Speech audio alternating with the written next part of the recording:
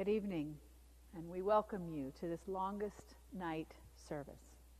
Before I begin, I have just a few minor housekeeping items I'd like to mention. If you didn't get one, there are electric candles at the back of the sanctuary in a basket as you came in. Just please go ahead and grab one if you didn't get one already. And I'm sure that you all got a bulletin, and everything you will need for this service is found in the bulletin: hymn lyrics and responsive prayers. If you don't wish to keep your bulletin after the service, there's a recycling bin over there. You can drop it off at the back of the sanctuary on your way out. If you do need to use the washrooms during the service, please access them using the door behind the choir loft on my left and your right, just right over here.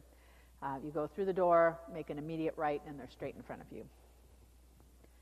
Free will offerings may be left in the plate at the back of the sanctuary and the door where you came in on your way out. These offerings will be given in support of palliative care services at Brockville General Hospital. If you or your family would like to attend worship on Christmas Eve as well, our family service is at 4:30, and our service of lessons and carols is at 7 p.m., and everyone is welcome.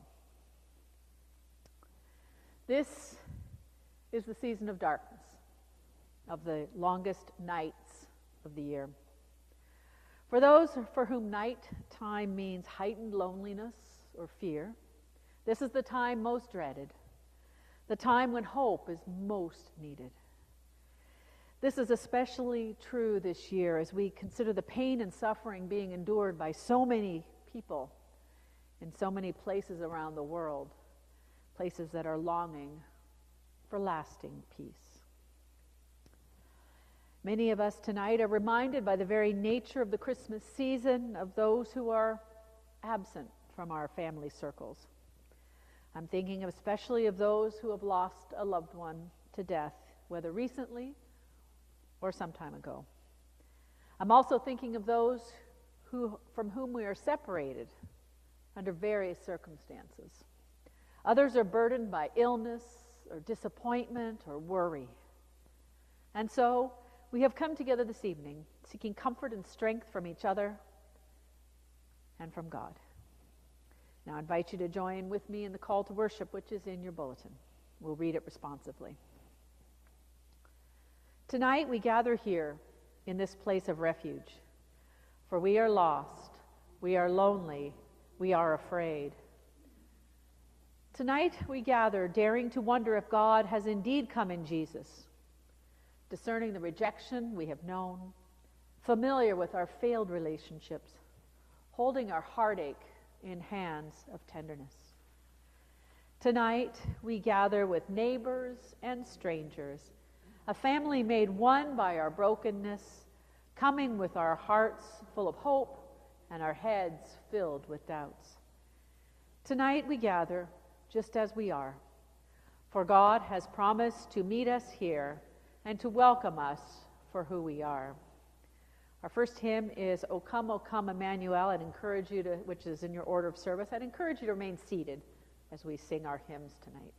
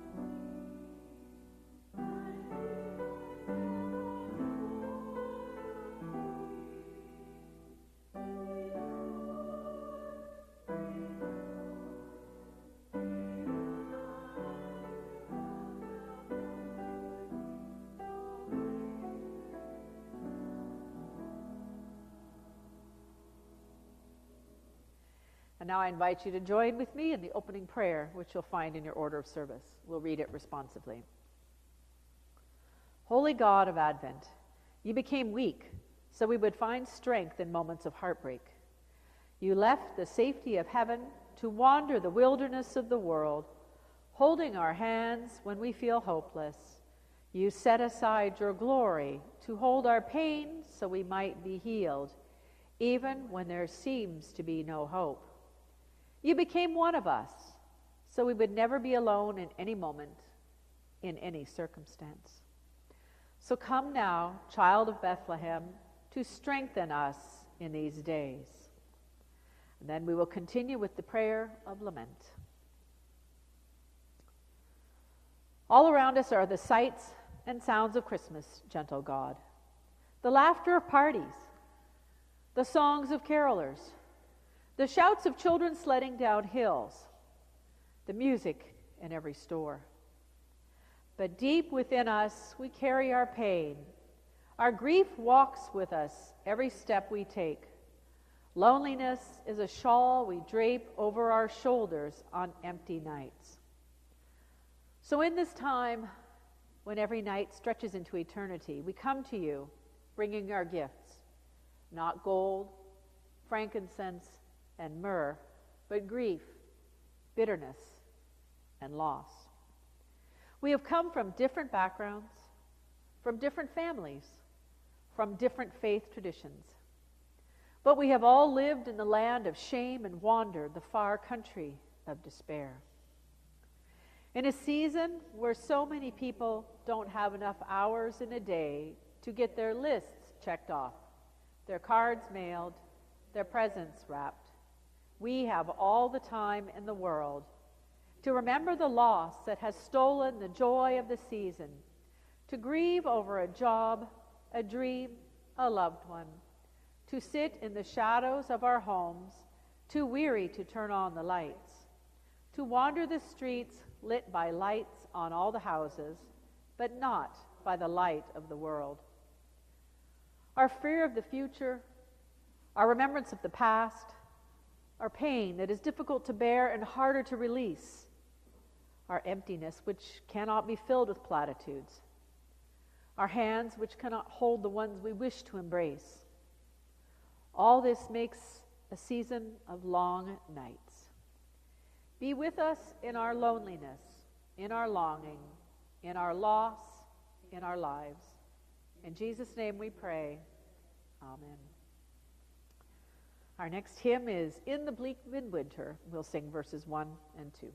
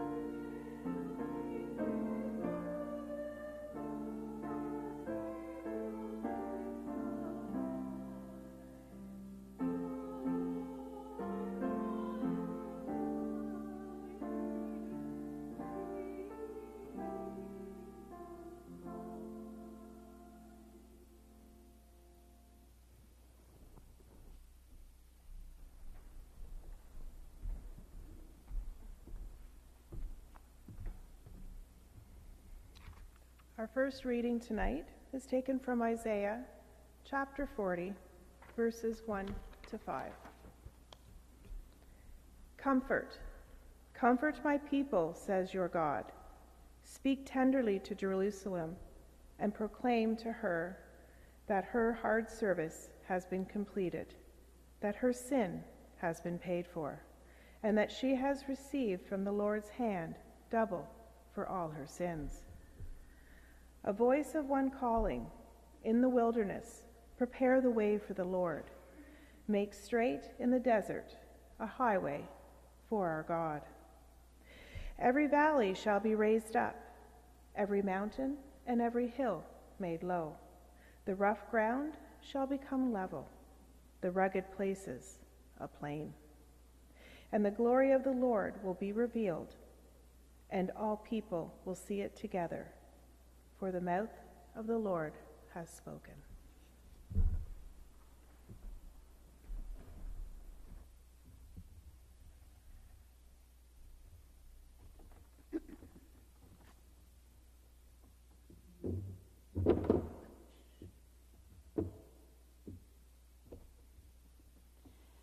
The responsive psalm is Psalm 121, verses 1 to 8. It is printed in the bulletin, and we will read it responsively. I lift up my eyes to the mountains. Where does my help come from? My help comes from the Lord, the maker of heaven and earth. He will not let your foot slip. He who watches over you will not slumber. Indeed, he who watches over Israel will neither slumber nor sleep. The Lord watches over you. The Lord is your shade at your right hand. The sun will not harm you by day, nor the moon by night. The Lord will keep you from all harm. He will watch over your life. The Lord will watch over your coming and going, both now and forevermore.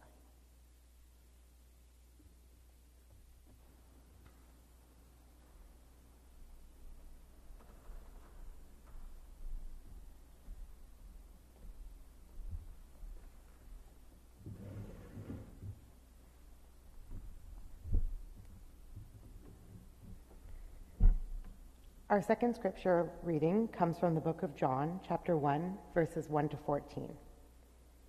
In the beginning was the Word, and the Word was with God, and the Word was God.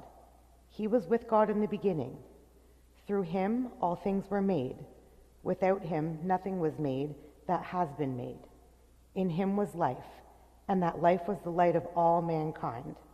The light shines in the darkness, and the darkness has not overcome it. There was a man sent from God, whose name was John. He came as a witness to testify concerning that light, so that through him all might believe. He himself was not the light. He came only as a witness to the light. The true light that gives life to everyone was coming into the world. He was in the world, and though the world was made through him, the world did not recognize him.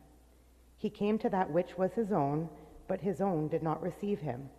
Yet to all who did receive him, to those who believed in his name, he gave the right to become children of God, children not born of natural descent, nor of human decision, or of a husband's will, but born of God. The Word became flesh and made his dwelling among us. We have seen his glory, the glory of the one and only Son, who came from the Father, full of grace and truth.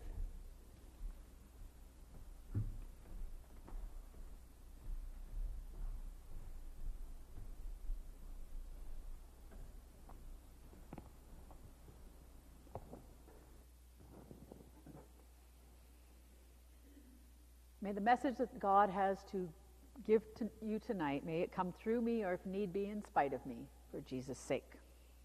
Amen. As we gather on this longest night, we are met with the darkness that envelops the world around us.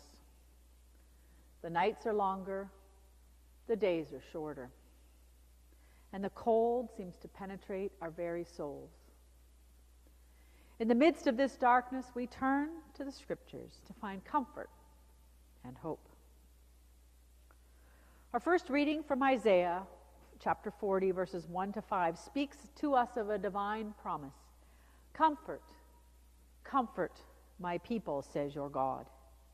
Speak tenderly to Jerusalem and proclaim to her that her hard service has been completed, that her sin has been paid for, that she has received from the Lord's hand double for all her sins. In these words, we find solace in the assurance that God sees our struggles, knows our pain, knows the pain and suffering of those around us, and offers us comfort. Isaiah paints a beautiful picture of a God who comes to us with gentleness, offering peace to our troubled hearts amid hardship and pain. In the quiet stillness of this place, you may find yourself standing on the precipice of darkness, yearning for that first light to pierce through the shadows that envelop our souls and indeed envelop our world.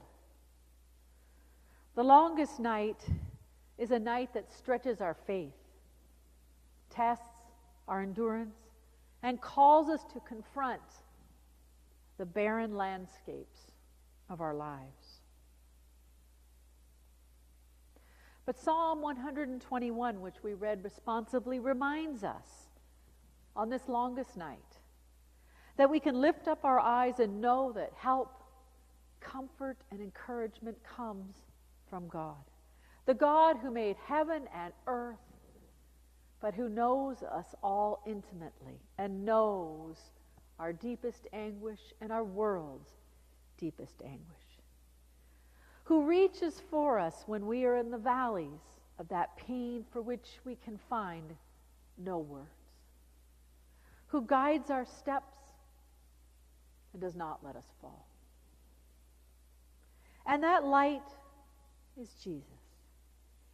In our text from the Gospel of John, where we encounter the profound truth that the Word, Jesus Christ, became flesh and dwelt among us. John's words take us to the very heart of God's redemptive plan, the incarnation of Christ. In the beginning was the Word, and that Word was with God, and that Word was God. This Word, who is Jesus, entered into our world of pain and brokenness and suffering, to bring light into the deepest recesses of our darkness. And as John says, that light shines in the darkness, and the darkness has not overcome it. In the longest night, we find hope. Maybe sometimes just a little bit of hope, a little bit of light. But we find it in the person of Jesus Christ, the light of the world. Because the darkness may be overwhelming, but it cannot overcome the light that shines in the darkness. Jesus, our incarnate Word, Emmanuel, God with us, comes to dispel the shadows of despair, bringing grace, truth, and the promise of eternal life.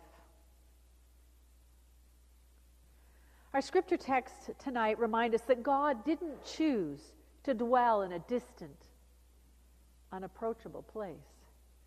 Instead, God chose to dwell among us, intimately sharing in our human experiences, our joys, and our sorrows.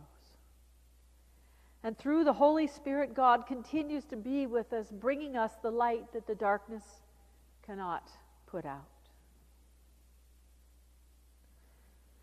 Tonight, as we worship together during this longest night, let us embrace that comforting promise in Isaiah and the transformative reality of the incarnation as we heard in the Gospel of John. May we find solace in the Lord of heaven and earth, who is the shade at our right hand.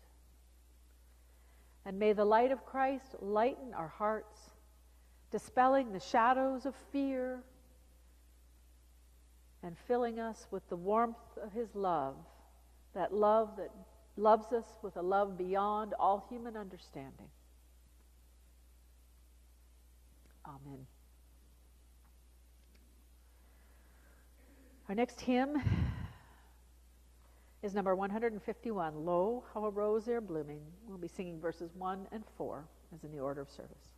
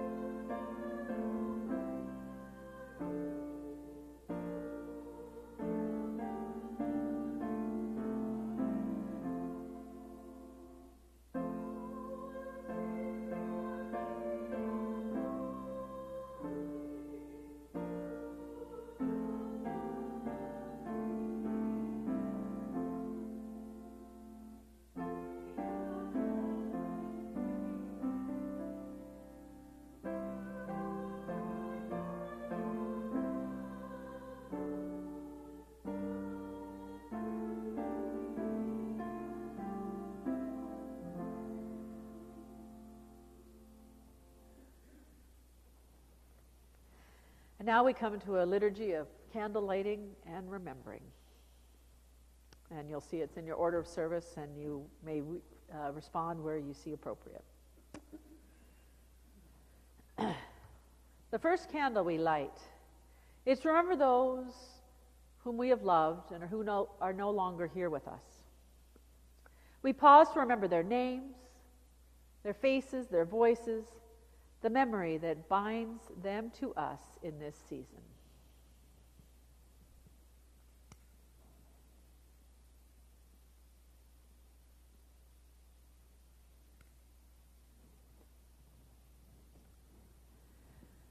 May God's eternal love surround them.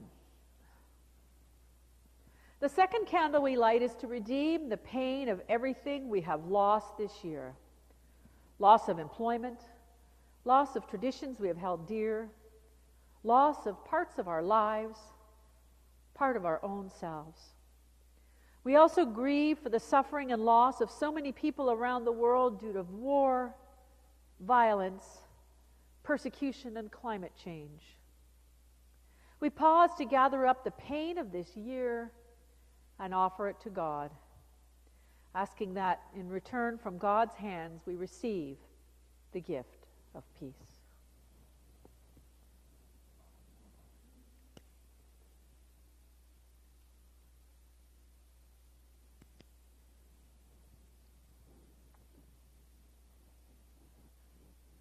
Refresh, restore, renew us, O God, and lead us into your future.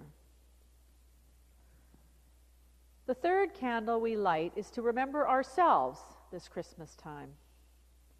We pause and remember these past weeks and months, the disbelief, the anger, the down times, the burdens that we have carried, the poignancy of reminiscing, all those who stood with us.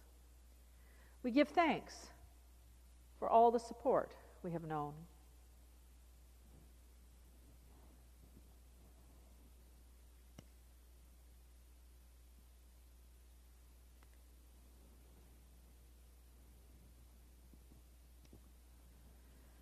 Let us remember that dawn defeats darkness, life overcomes death. The fourth candle is lit to remember our faith and the gift of hope, which the Christmas story offers to us. We remember that God, who shares our life, promises us a place and time of no more pain and suffering.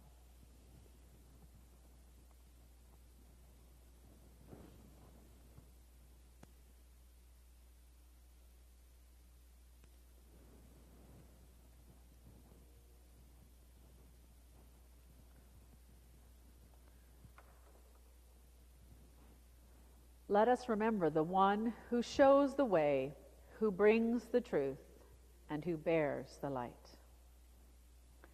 At this time, you are encouraged to silently name a particular need that you would wish to acknowledge to the Lord. Then you're invited to light your candle and place it wherever you would like, before the nativity, on the communion table, or you can remain seated with your candle. As you do, invite the light of Christ to come into your heart, trusting that Christ came into the world to be with us wherever we are. And we'll take some time, some silent time to remember.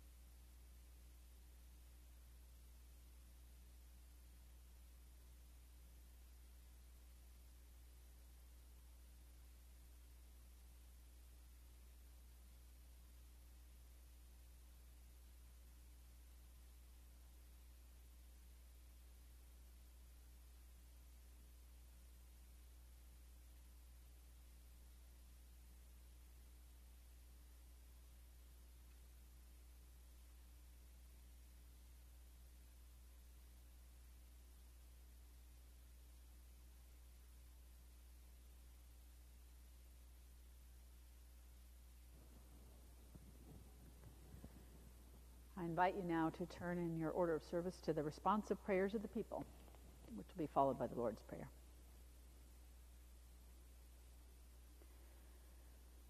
Gracious God, in this season of Advent, we give thanks that you came to be among us.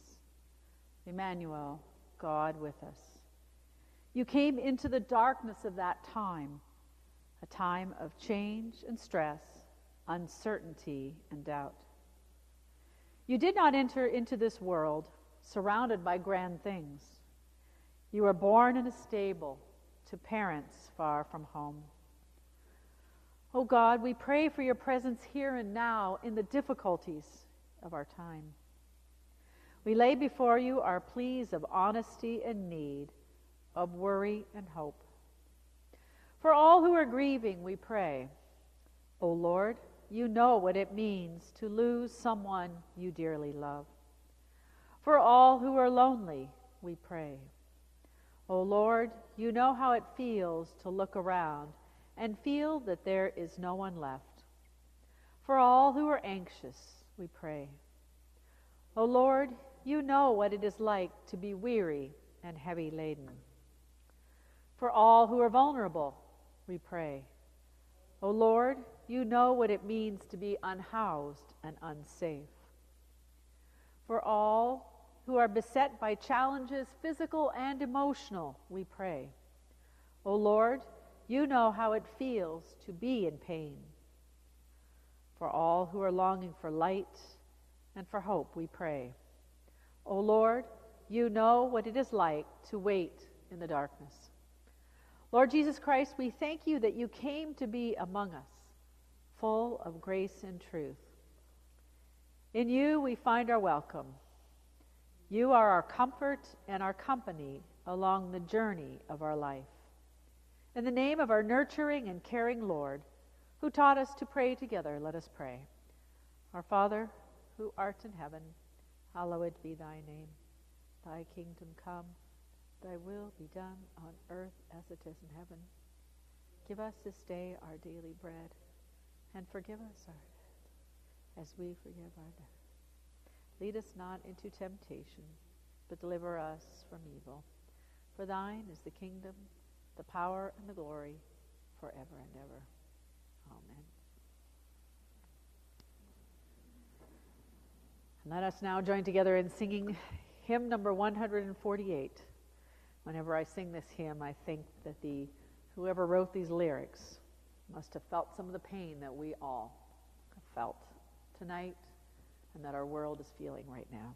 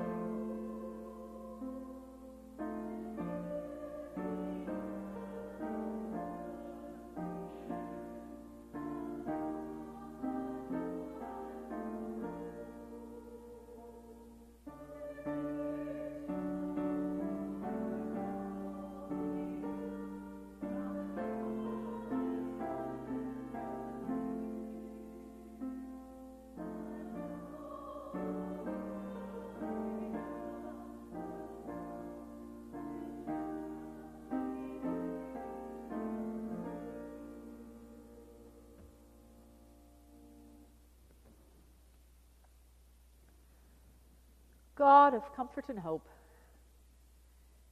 may we leave tonight feeling your presence in a way we have never known, not just as one born in a stable long ago and far away, but as the one born in our hearts, the one who walks beside us, who comforts us on the weary road. Because you have promised to go before us into our brokenness, into hospital rooms, into empty houses, into graveyards, into places of conflict and violence, into our future held by you. And you are here, even now, waiting for each of us to serve us, to hold us, to comfort us, to heal us, to live in us, to bring us peace. And may the grace of the Christ child, the love of God, our heavenly parent, and the abiding presence of the Holy Spirit be with you now and forever. Amen. Again, you are welcome to stay for a time of prayer if you'd like, and please remain seated if you prefer. And thank you for being with us this evening. May God be with you.